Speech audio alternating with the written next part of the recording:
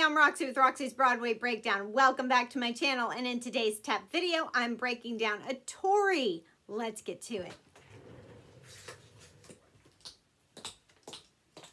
Okay, so a Tori is a very easy step. You're gonna jump together on your taps. Don't put those heels down. Then you're gonna put one heel down and step out. Then jump together, put the other heel down and step out.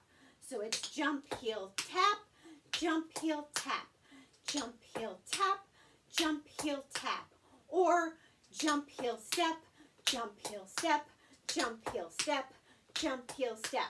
So you can do that till you keep going faster and faster.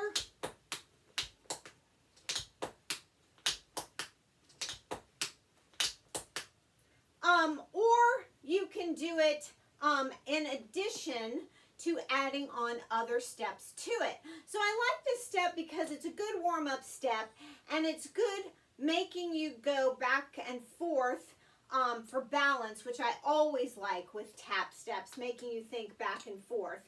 But let me show you how you can add it to other things, because it is just such a simple, quick step.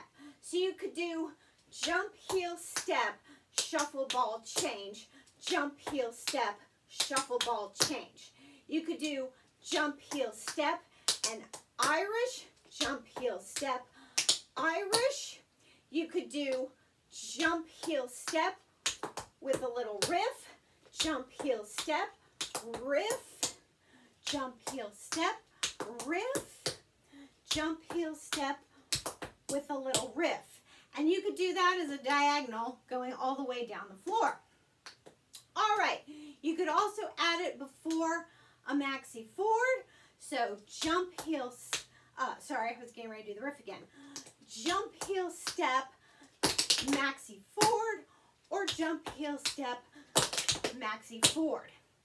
You could also do it with a little paradiddle combination to kind of break up paradiddles. Now, paradiddles are always good to practice to get them just going faster and faster.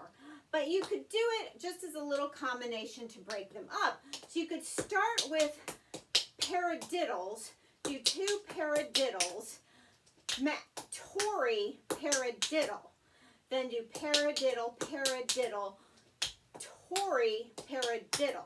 So that would be paradiddle, paradiddle, jump, heel, step, paradiddle, paradiddle, paradiddle, Tori, paradiddle.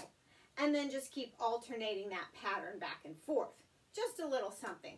So there's different ways to use it. You can stick it in a little combination just to get to like into something like a little transition step. It's a good warm-up step. You can tack it onto things. It's just sort of an all-purpose little step. There you go. I hope you like that. Don't forget to click and subscribe, and I'll see you in my next.